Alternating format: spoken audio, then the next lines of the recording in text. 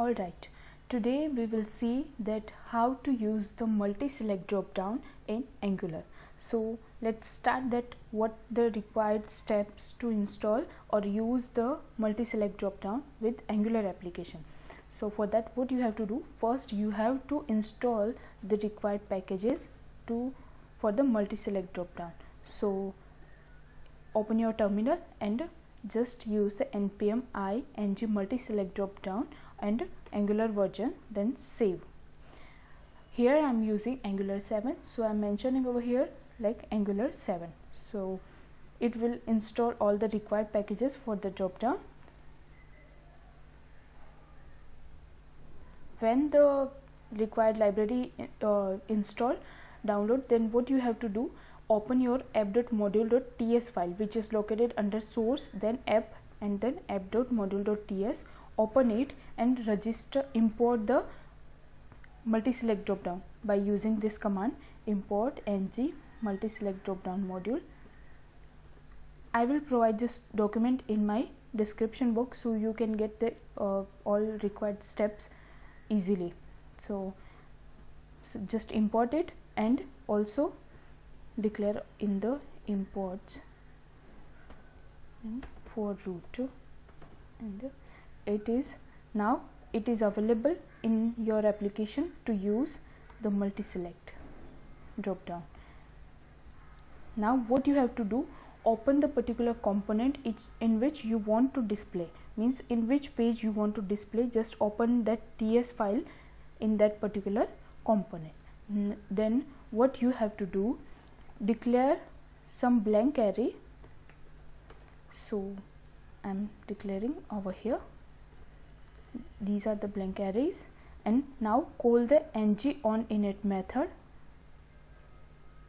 to load or fill the drop down on initial stage.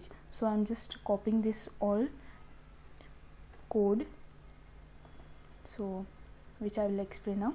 Now what we have done, on ng-init command, just fill the array with the required element which you want to display in your drop down. So here I just took 5 elements which will be displayed in my drop down, and then in another blank array what you have to do, just set all the required properties which we will see one by one when we run our application. And I am calling over here 2 methods, that on item select and on select all, means what will happen if we will select all the elements. So now open the HTML file and just remove the unnecessary code, and here just declare the ng multi-select drop down tag and declare all the properties like data, ng model, settings, and on select and on select all.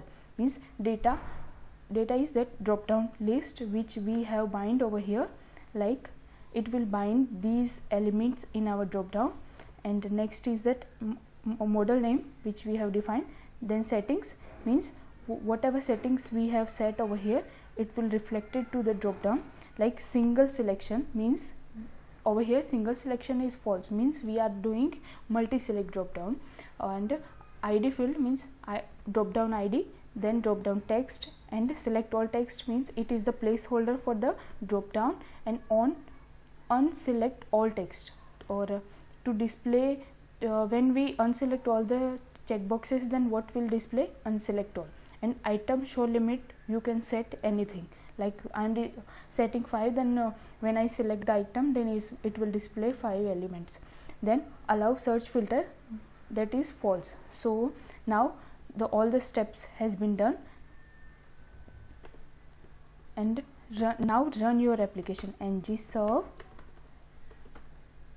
-o to open the browser. So when your application will run, you will find one error which I will show the solution for this error after running the application. If you are creating the blank application and directly use the multi-select drop down, then you will face the error which I will show you.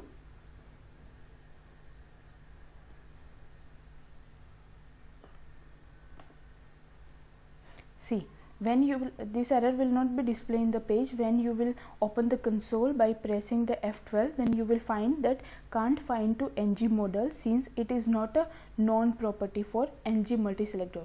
This guys, this error occurs because why?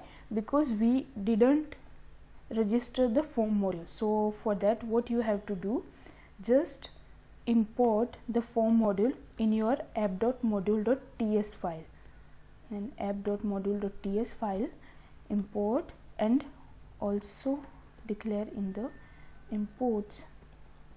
And now if you will see, then you will not find any error, and see your drop down will display over here. See, whatever element we have bind will display with the checkbox. If you will select particular checkbox, then it will display into your drop down heading. So like I'm selecting all the element.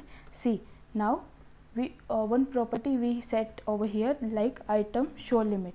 So here we have set 5, means 5 element can be visible in this list.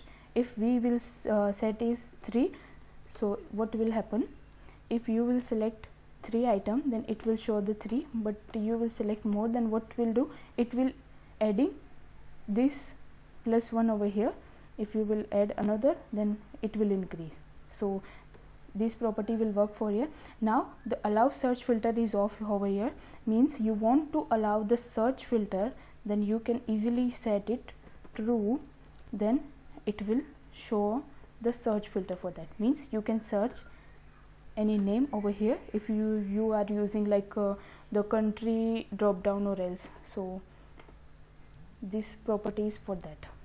Now it has been selected, and it's all about the multi-select drop down, guys. And you will see the console, then you will find the object of the selected item, like item ID 1 we have selected Mumbai. So means we are said that on item select we are getting the selected item, or when we select that select all,